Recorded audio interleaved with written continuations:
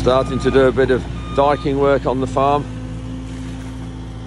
You can't farm land if it's wet, you need to get your water away. So Barry's doing a nice job here. 7-foot bucket is had made, 10-ton cap digger.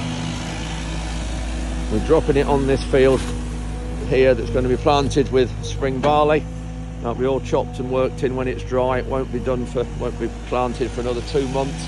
Plenty of time to dry and incorporate all this into the field.